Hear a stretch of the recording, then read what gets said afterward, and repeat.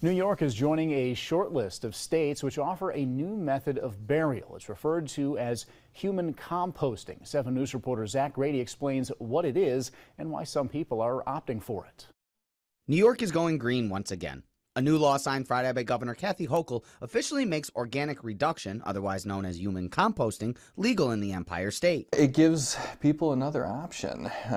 Basically we had 2 before, and this is going to give people a 3rd. New York becomes the 6th state in the country to legalize the process, and just the 2nd on the East Coast, with Vermont doing so in 2022. I think that the push to do this is more attractive because it is a little more eco-friendly and green. The deceased body is placed into a reusable vessel along with other plant materials. The organic mix creates a habitat for natural decay, which takes about a month's time. The process results in what would be 36 bags of soil to be used for planting. Though some believe the eco-friendly aspect will attract a new group of consumers, others think that going green may cost you more green in doing so. Green burial is not less expensive than traditional funerals or cremation.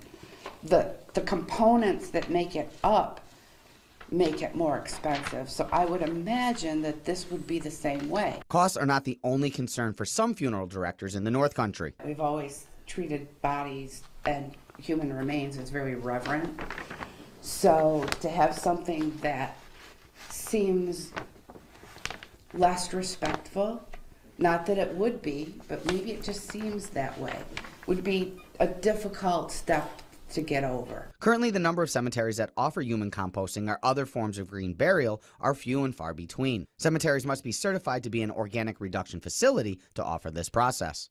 Zach Grady, 7 News.